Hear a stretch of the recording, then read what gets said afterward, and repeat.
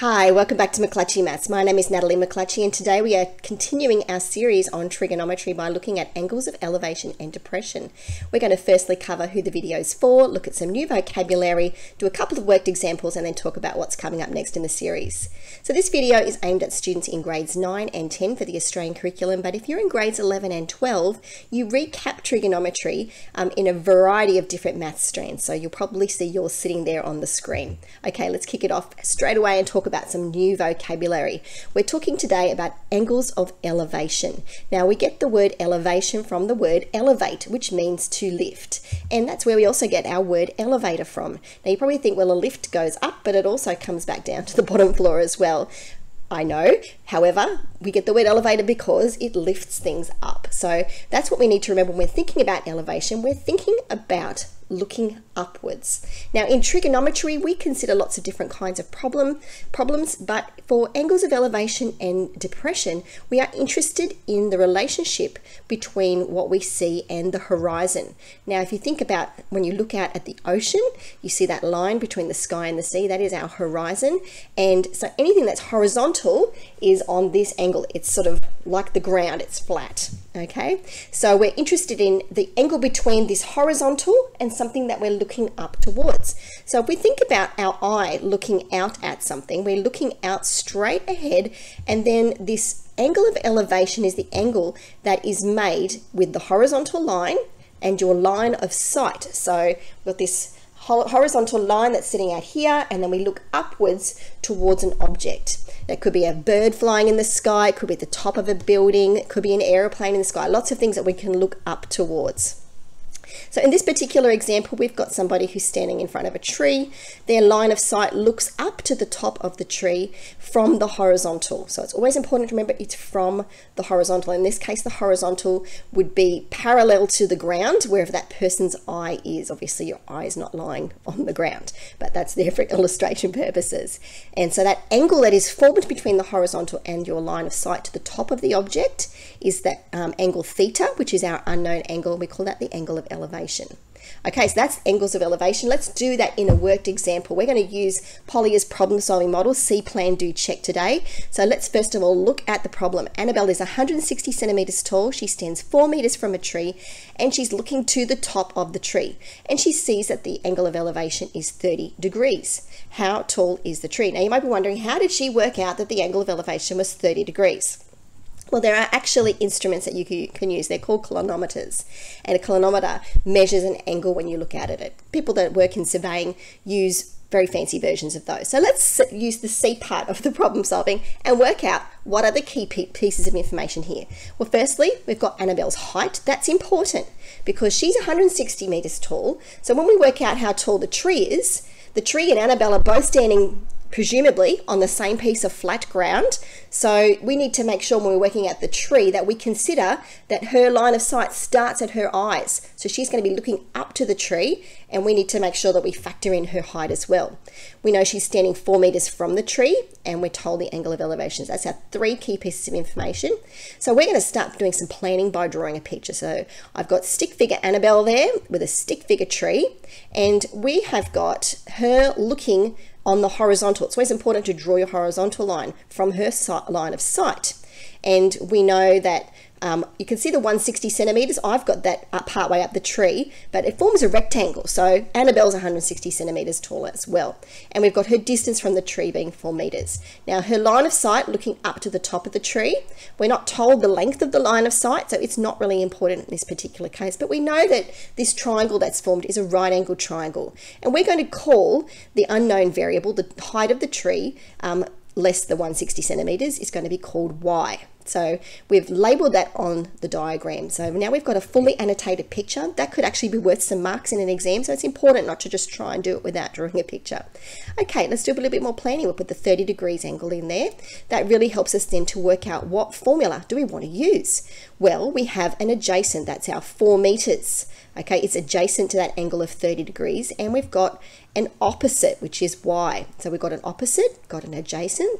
Think about our trigonometry formulas using SOHCAHTOA, TOA, meaning tangent equals opposite over adjacent. So we're going to be using the tangent formula. Okay, so now that we know we're going to be using the tangent formula, it's time to do it. We're actually going to substitute the values into the equation. So we know that the theta angle is 30 degrees. We know that the adjacent is 4, so tan 30 equals y over 4. Now we're going to try and get y all by itself to solve, so we're going to multiply both sides of the equation by 4, and we end up with y equals 4 tan 30. Chuck that into your calculator and press the equals button, and you'll get y equals 2.31 meters. Now, if we just have a quick look at our triangle over there, the height of the tree is not 2.31 meters, just the component not including Annabelle's height, which is y. So we need to add the two together to get the full height of the tree. So 2.31 plus 1.6 gives me 3.91 meters. Okay, now we've got to do the check component. A lot of people don't really know what they should be checking for. Sometimes they just look at their work and go, okay, well, I've checked it. Well, we know the tree height is 3.91 meters. We first of all need to do a logic check. The tree should be taller than Annabelle, and we know that it should be taller because she's looking up to the top of the tree. So if the tree was shorter, she'd be looking down or looking straight ahead. So that tree is taller, so it's going to be a logic check. Yep. We need to make sure we wrote a statement and not just wrote y plus 160, because we need to make sure that we're answering the question. The question asks, how tall is the tree? We give an answer as a statement. So yes, we've done that. And we've used units of measurement being meters. So correct as well. So we've solved that problem. Okay, let's look now at some new vocabulary. We've got angles of depression, and this comes from the word depress, which means to push down. So you can depress a button when you push that button down. It's also where we get the idea of depression from. So a good way to remember it is that if you're feeling depressed, you're feeling down. So we're actually looking out and then finding this angle that's formed when we looked down into the future. Some people might think that trigonometry is a little bit depressing, but I say no to that. I love trigonometry, but I'm a maths nerd. Okay, so here we go again. We've got our eye looking straight ahead, and we're wanting to look at this angle here that is formed by looking down to the object from the horizontal. So this is the angle in here this time. So before we looked up from the horizontal, now we're looking down from the horizontal. Here is another example. I've got a lighthouse here. So my horizontal, if I'm standing on the top of the lighthouse, I'm looking straight ahead. That horizontal is going to be straight out into the sky. And then if I'm looking down at a boat, my line of sight is the straight line down towards the boat, and this angle inside those two lines is the angle of depression. Now, we also know that that line of sight when you're up somewhere high runs parallel to the ground, or in this case with the nautical example, it's the sea. So we can see here that it forms a Z. And the parallel lines, when they form that Z angle, it's called an alternate angle. And so we know that we've also got this line here, angle here, because parallel lines form these alternate angles which are equal to one another. So that's something important to remember as well. When you're trying to set up your triangle to solve a problem, you might have the height of the lighthouse. So having the height of the lighthouse on this side might not help you solve something on this side. However, if you remember that they form one big rectangle that's made up of two parallel lines, then you can actually find angles inside triangles.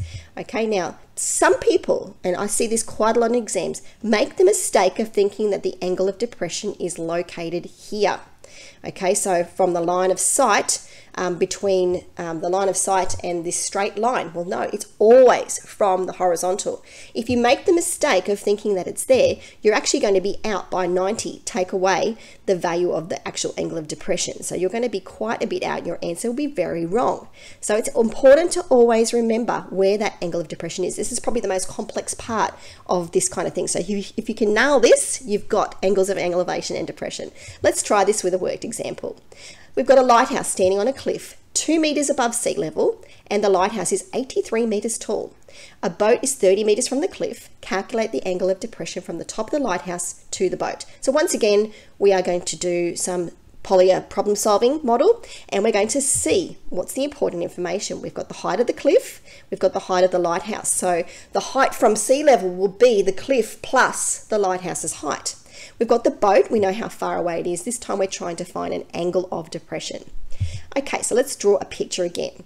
So it doesn't need to be as elaborate as my drawing. It can just be a very simple triangle for a boat and a square or a rectangle for your lighthouse. Okay, so I've got my boat. It's 30 meters away from the lighthouse.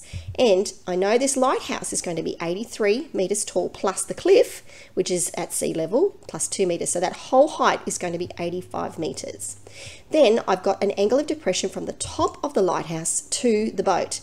So remember that I've got this horizontal line. It's very tempting to draw that angle inside the triangle that you formed, but you cannot because it is formed with the horizontal at the top. So that's that angle on the outside. However, knowing what you know about parallel lines, you can now place an angle inside your triangle in order to solve the problem. So that angle pops down here where it forms those alternate angles. Okay, so it's just really important to remember you need an angle inside the triangle to solve, but you can't get that without using that parallel line theory. Okay, so now we need to choose a formula. So what we've got here is an opposite. We know how tall the lighthouse and the cliff is. We've also got an adjacent again, which is the 30 meters. So you guess it, we're going to use that tangent formula all over again. So let's use our formula and solve. Okay, so firstly, I've got my opposite, which is 85 over 30, which is my adjacent. And if you recall from our previous videos, if I want to get theta all by itself, I have to find the inverse of tan. So you're going to press that shift key on your calculator and then shift and then the tan button and then 85 divided by 30. And you're going to get the angle of depression is 70.6 degrees. And it's always important to write a statement at the end because you don't see theta in the question. So you have to answer worded problems with statements. Now it's time to do that sanity check. Okay, does it make sense that the angle is 70.6 degrees? So firstly, is it less than a right angle? Because you know it's inside a right angle triangle, so it has to be less than 90 degrees. So yes, it can't be a negative number either. That would not be logical. Did we write a statement? Yes, we did. The angle is 70.6 degrees. And do we have units of measurement? Yes, we've got the degree symbol, so we've done the check. Also, a good idea as well to double check your diagram and make sure you've put that angle of depression in the right place.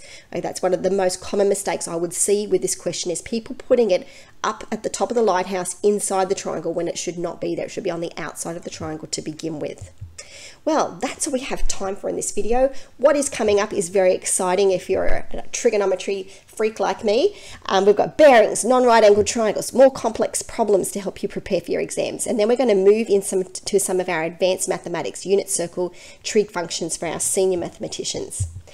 And I would like to say, if you found this video helpful, please tell a friend or tell your teacher, subscribe to our channel and tell us in the comments. It's always really helpful for me to get feedback from you so that I can make sure I provide you with the most quality information. And why not follow us on McClutchy Maths by subscribing to the channel. We've got loads of new subscribers this month. I couldn't even fit them all on the one page. So next video, there'll be more subscribers there. So welcome to the channel. And if you're a returning subscriber, thank you so much for staying with us. And why not follow us on Facebook and Instagram? It's a great way to stay up to date with new videos when they're released, as well as other information, fun facts and competitions from time to time. Well, I'm Natalie McClutchy. If you've got any questions at all, feel free to email us at mcclutchymaths@yahoo.com and have a wonderful day.